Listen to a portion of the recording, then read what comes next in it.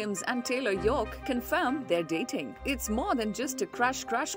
Hayley Williams confirmed rumors that she and her Paramore bandmate Taylor York are dating. The Misery Business singer shared in an interview with The Guardian published Thursday that she's in a relationship with the guitar player but declined to comment further. It's unclear when the duo started dating, but York joined Paramore in 2007. The punk rock group also includes drummer Zac Farro. Rumors of their romance have reportedly been circulating for years now. Fans were convinced the two musicians were dating after Williams released her song Crystal Clear on her 2020 solo album Petals for Armor. Williams, 33, told Pitchfork that year that the tune, which tells a sweet story about 32-year-old York, was about falling in love.